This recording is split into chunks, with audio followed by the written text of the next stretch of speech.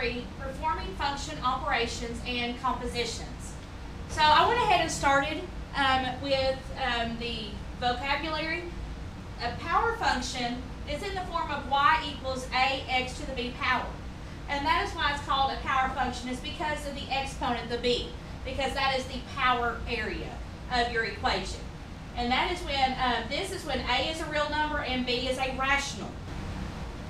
The second thing we're going to look at in this lesson is a composition. A composition of a function g with a function f is h of x equals g of f of x. And then we have some rules for the operations of functions. The addition is h of x equals f of x plus g of x. So my example, I'm going to use f of x is 3x, f of x equals 3x, and g of x equals x plus 3. So in the addition, my example would be h of x equals f of x, which is 3x, plus g of x, which is x plus 3. So we can see 3x plus x gives us 4x plus 3. In subtraction, again, we're still using f of x and g of x. And so we want h of x equals 3x minus x plus 3. Now remember, in this one, because of the subtraction, we have to use the subtraction and distribute it to what's inside the parentheses, everything inside the parentheses. So I'm going to rewrite this as 3x minus x minus 3. So 3x minus x gives me 2x minus 3. And again, there's my answer. All right, next thing we're going to look at is multiplication. H of x equals f of x times g of x. So again, we're still using the same f of x and g of x. This time we're going to put it in a multiplication. H of x equals 3x times x plus 3. Again, we want to distribute this 3x to everything in the parentheses. So 3x times x gives me 3x squared. And then 3x times 3 gives me 9x. And then the last operation of functions is the division. H of x equals f of x divided by g of x. Last time, we're going to use this particular f of x and g of x. So I'm going to have, by example, I have 3x divided by x plus 3. And that one right there, you're not going to reduce down any more than that when it wants to simplify. And so there's all the examples of the operations of functions. Again, the composition, we'll get into that later on in the lesson. But the power function, you will see also, because you will have to multiply your a and a times whatever your b to the your x to the b power will be.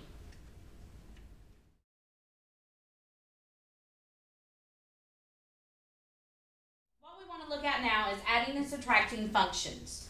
We have f of x equals a negative 3x to the 1/3 power, and g of x is equal to a negative x to the 1/3 power. So we're going to look at f of x plus g of x. So we're going to go ahead and rewrite it with f of x being my negative 3x to the 1/3, and then there's my plus sign, and then g of x, which is a negative x to the 1/3. Now, one thing I can do is I can rewrite this negative x to the 1/3 as, I could rewrite it as this, a negative 3x to the 1/3 plus a negative 1 times x to the 1/3. Now, now, seeing it this way, we have x to the 1/3 and x to the 1/3. And so we can go ahead in a separate parentheses, we can say a -3 minus 1, because we want to add the whole numbers that are attached to our x to the 1/3, since they are the exact same. So we only have to list that once, because when we're working with addition or subtraction, the x and the power need to be the exact same, or we cannot add them or subtract them. And so I have a -3 minus 1 gives me a -4 times my x to the 1/3. And there's my addition. Now we're going to move over to b of x, b being f of x minus g of x. So again, we're going to look and we're going to replace it. F of x is still my minus 3x to the 1/3. And then my g of x is still a -x to the 1/3. So again, you notice over here we did a plus, a negative. Over here on the new one we have a minus, a negative. So we know a minus a negative becomes a positive. So I'm going to go ahead and rewrite that as a -3x to the 1/3 plus x to the 1/3. Now again, anytime you have your x to the 1/3, just like I did right here, it's the same as saying 1 times x to the 1/3. So I'm going to go ahead and write that over here now, because again, I want to add my whole numbers, which would be a -3 and a +1. And then I'm going to leave my x to the 1/3, because that has to be identical in order for us to add or subtract. And so a -3 plus 1 gives us a -2, and we keep our x to the 1/3. So there's our subtraction. So again, on this one, just to remind you why this is a plus is because a minus a negative becomes a positive.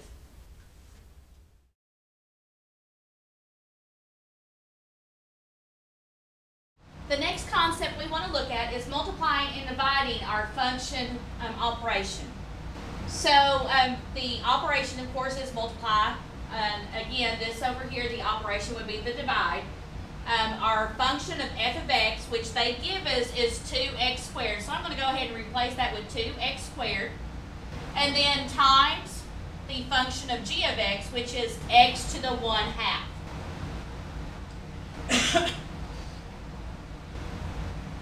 Now, remember when you have multiplication separating your exponents, you actually add them. So I'm going to go ahead and say 2 times x to the 2 plus 1/2 power. Now, what you have to keep in mind is when you're working with fractions, you can only add them when they have a common denominator.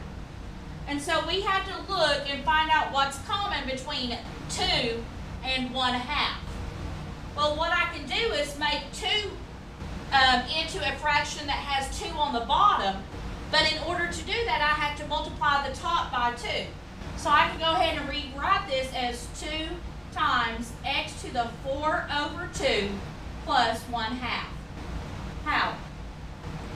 So 4/2 plus 1/2, so 4 plus 1, let me write this a little bit better, 4/1/2. So 4 plus 1 gives us 5, and so I can say 2x to the 5/2 power. And that is your answer. Now, in division, you have to remember, I'm going to go ahead and rewrite it. I've got my f of x, which is 2x squared, over g of x, which is x to the 1/2. Now, when you're working with division, you have to subtract the bottom exponent from the top exponent. And so I'm going to write this as 2 times x to the 2 minus 1/2. Again, just like we did over here in addition, we have to have a common denominator when we're working with fractions. So since we've already found the common denominator on this one, I'm going to go ahead and use it again. So I can go ahead and say, well, this is 2 to the 4, x to the 4 halves, 2 times x to the 4 halves minus 1 half. And so this time, 4 minus 1 gives us 3. And so I can say 2 to the x to the 3 halves power. So again, all we've done is we found the common denominator, which was 2. We had to multiply the top of this one, which became 2 times 2, because whatever you do to the bottom, which is we put a 2, we have to do to the top. So that's why we did 2 times 2. And then we subtracted the 1 half. So that is how you multiply and divide functions.